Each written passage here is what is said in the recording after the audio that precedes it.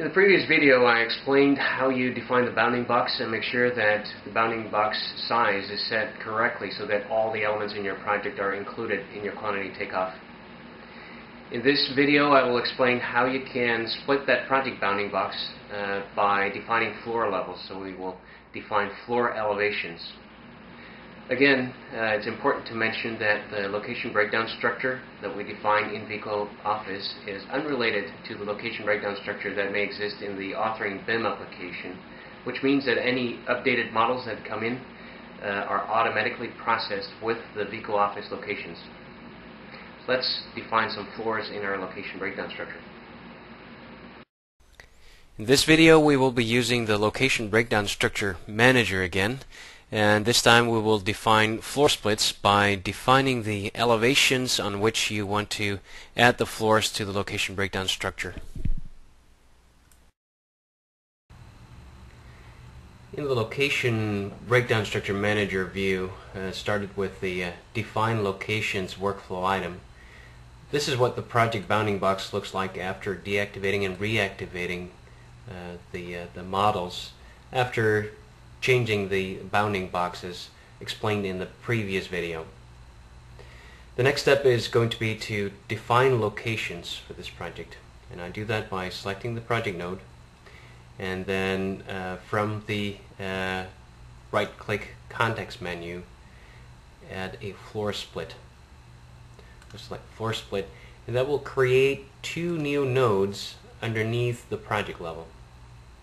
I know that this project has a foundation, a first floor, second floor, and a third floor, so I need another two floor nodes.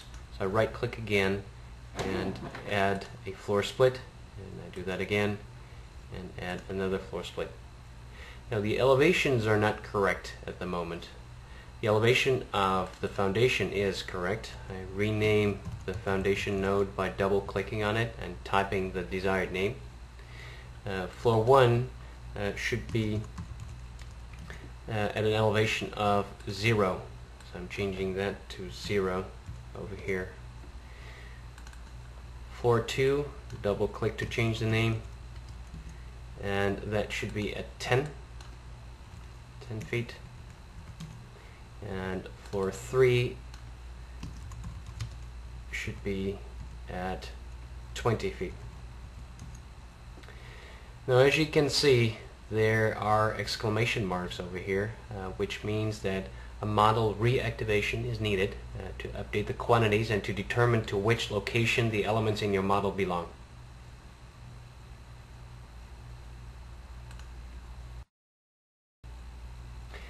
After a model reactivation, and again that is explained in video number 4 in this level 6, this is the result. So I now have project, the exclamation marks are gone, and when I select one of the floor levels, for example foundation, 4 new bounding boxes are introduced to the project.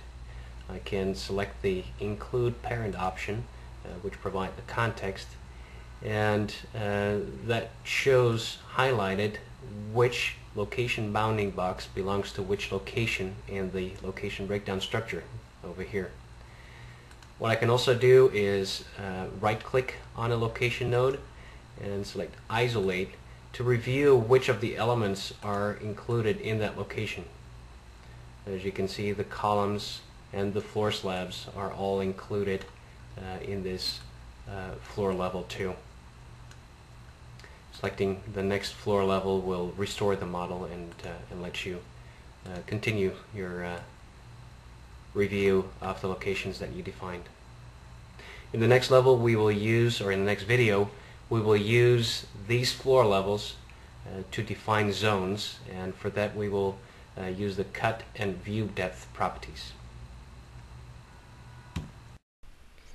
In this video, I use the LBS manager to define floors using floor splits and by entering the elevation values for the floors that we wanted to define.